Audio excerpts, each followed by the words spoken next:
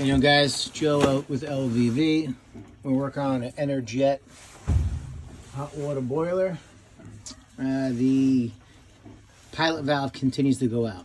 So even though we've changed out the thermocouple, it's still going. So it most likely has a bad gas valve because we tested the thermocouple. It's brand new. It gives off the amount of milliamps it's supposed to. So, but instead of just changing for a new valve, we're going to put on a intermittent, a spark igniter in its place. Okay, so that you don't have to worry about a standing pilot anymore. So we're going to take out the standing pilot down there, take the gas valve out, replace them with new, and we'll show you guys the process. EverJet. So we're going to take off the thermocouple right here, which is brand new. We changed this the other day. The unit kicked on, stayed on, but then the customer said that it kept on shutting off. And now we're going to take out the gas pipe, which is a little bit bigger. And then start taking the valve off as well. All right, guys, so after we had a absolute meltdown on this, the aluminum got, maybe it was cross thread or whatever, it wouldn't come out. And as we're trying to drill this out and everything gets bent. We had to get another one. We put another one in its place. And you have the gas tube coming in with the hood. And then you have the spark.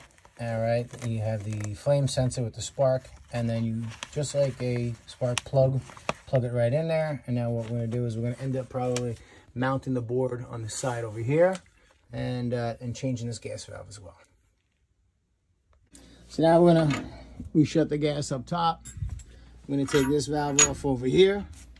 We're going to spin this off, then take the gas valve off, put the new one on, respin this one on over here. This neck's going to have to come out because it's going to hit the floor probably, and repiped up everything. All right, guys, so we ended up taking the distribution tube off because it was a real pain in the butt to get the this gas valve off. But now it's off. It's broken free. I'm just going to hand loosen it and then hand tighten the new one right on right there. Gas line's installed. Got the old blue, which this is their Home Depot's new pipe thread. Okay, they don't sell the other one anymore, so they have the blue monster. So using the blue monster right over here, we're good.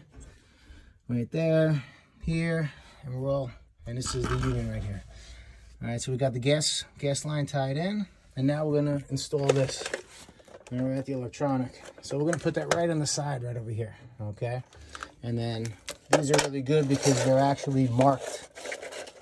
All right, it'll say GND, that goes to ground, PV, right there for PV, MVPV, and MV. So MV is the main valve, PV is MVPV, okay, and PV there. So this MVPV is common to PV and MV, okay, that's the common for these two.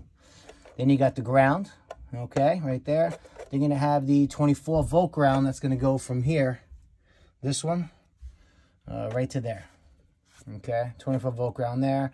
And then we're going to get the thermostat tied in and all set. All right. All right, guys. So gas valve's attached. Okay. Like I said, it comes with all the wires. All right, they're all labeled. GND, PV, MVPV, MV, main valve, pilot valve, common for the main valve and pilot valve right there. This is the ground that goes right to the actual gas valve, which is right here. See that? And then we have the rollout switch, where one side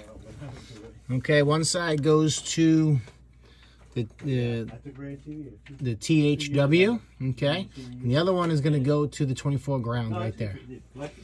And now, I think you got to be in New York for 6 years, something like that. Let me turn it on.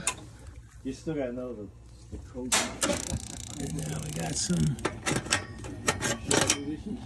It just ignited. And the rest. That's how it works, right? This history. Alright? So that's how you go from a gas standing pilot to an electronic ignition. We're just going to cut this orange off over here, keep it out of the way, and you're all set. Okay, like and subscribe. See you guys next time. Yeah, but the city is worse.